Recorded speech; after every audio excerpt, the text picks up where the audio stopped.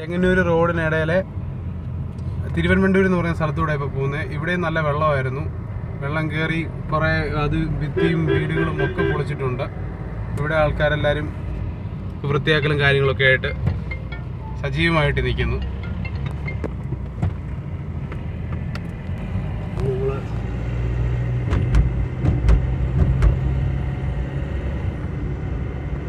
എന്നിട്ട് ഞങ്ങളൊരു വീഡിയോ ഉണ്ട്, ഒരു വലിയൊരു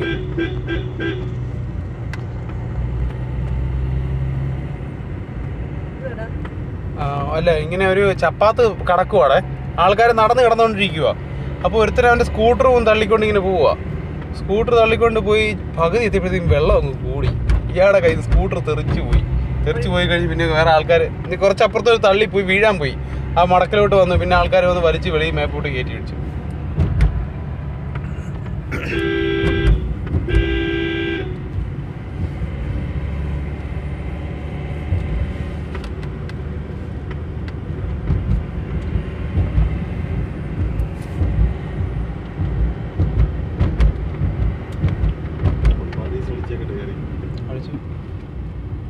വെള്ളം കയറി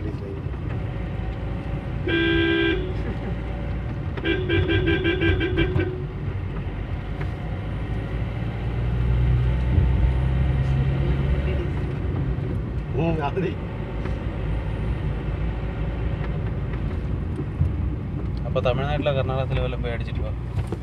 അതാകുമ്പോൾ വെള്ളം കയറാത്ത ഡീസൽ കിട്ടും.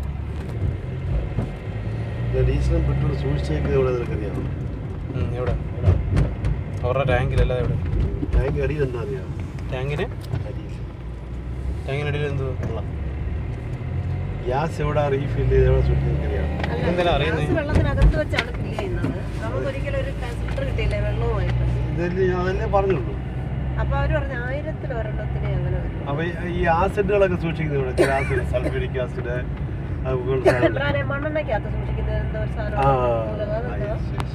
അറിയത്തില്ല പേരറിയത്തില്ല.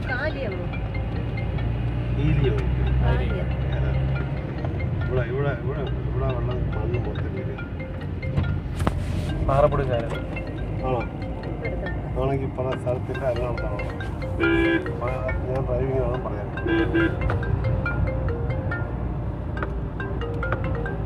പറയല്ലേ വണ്ടി ഫോൺ ഇവിടെ വെച്ചിട്ട് പോയിക്കോ, ഞാൻ കണ്ടില്ല രാവിലെ. ഡ്രൈവിംഗിലാണ് ഈ പാലം. അങ്ങോട്ട് വീണ്ടും ഈ പാലം ഒരു 5 കിലോമീറ്റർ വലത്തോട്ട് എത്തില്ല. പുലിക്കീട് ചോദിച്ചിട്ടുണ്ട്. അത് ഒരു 416. ഇതാ കറക്റ്റ്. ഇതായിരിക്കും വഴി. ഇതാണ് വഴി. പ്രശ്നം സ്ഥലപ്പേരെന്താ? നമുക്ക് ചേട്ടാ ഇടത്തുവായിക്ക് പോകാൻ വേണ്ടിയായിരുന്നു. നേരെ പോയാൽ മതിയോ? വഴി ക്ലിയർ ആവുന്നല്ലോ അല്ലേ? ഓക്കെ ശരി. എനിക്ക് ഫോട്ടോ അത്തച്ചിക്ക് എന്താ അറിയാം? അത്തച്ചിക്ക് ചിരിക്കും. എനിക്ക് ചിരി